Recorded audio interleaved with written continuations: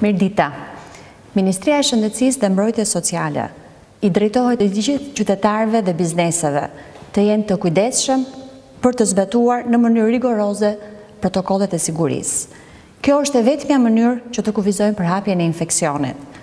Sjellja individuale është përcaktuese në këtë betejë me COVID-19.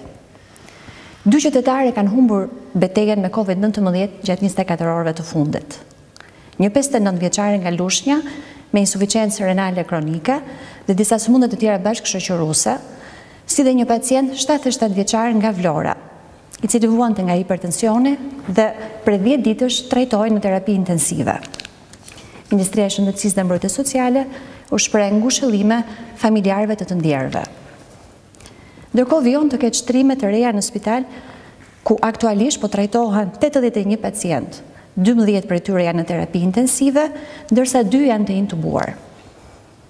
Lajmi i mirë është se në 24 orët e fundit, 48 qytetarë janë shëruar, duke çuar numrin total të shëruarve në 1346. Ndërkohë kanë vijuar testimet në laboratorin e virologjisë në Institutin e Shëndetit Publik, ku gjatë 24 orëve të fundit janë kryer 355 testime për të dyshuar me COVID-19, nga të cilët janë konfirmuar pozitiv 61 raste. Një pjesë e konsiderueshme e rasteve lidhen me ndërmarrje me shumë punëtor, ndërkohë që vazhdon hetimi për rastet e reja. Shpërndarja gjeografike e rasteve të reja është si vijon. 12 të prekur janë në Tiranë, 11 në Vlorë, 7 në Durrës, nga 5 raste në Kukës dhe Divjak, nga 3 raste në Puk, Korç, Kurbin, 2 në Kruj dhe nga një rast përkatësisht në Shkodër, Fier, Lezhë, Has, Mirdit, Kamës, Sarand, Fush Arrës, Selenicë dhe Belsh. Në vendin tonë, aktualisht janë 931 persona aktiv me COVID-19, kryesisht nga Tirana, Shkodra dhe Durrësi.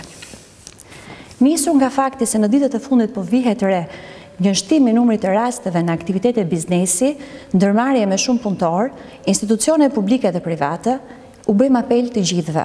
Ju lutem, respektoni rregullat. E vetmja mënyrë për të ndaluar përhapjen e këtij infeksioni është duke ruajtur distancimin fizik prej 1,5 metra nga njëri tjetri, duke ruajtur higjienën personale dhe duke larë vazhdimisht duart. Bizneset dhe institucionet duhet të respektojnë protokollet e miratuara. Maskat janë një domosdoshmëri për të mbajtur kudo ku ambienti është i mbyllur, në spitale, në qendra shëndetësore, në dyqane, në supermarkete, në parukeri, taksi, ambiente pune apo zyra shërbimesh. Qytetarët duhet të shmangin grumbullimet masive, pasi ato janë burim infeksioni, të evitojnë ceremonit martore dhe vizitat tek të afërmit për çdo lloj arsye. Telefononi në linjën e gjelbër 0800 40 40 për të kontaktuar mjekun tuaj të familjes, për të marrë këshillim psikologjik apo për çdo pyetje që mund të keni për COVID-19.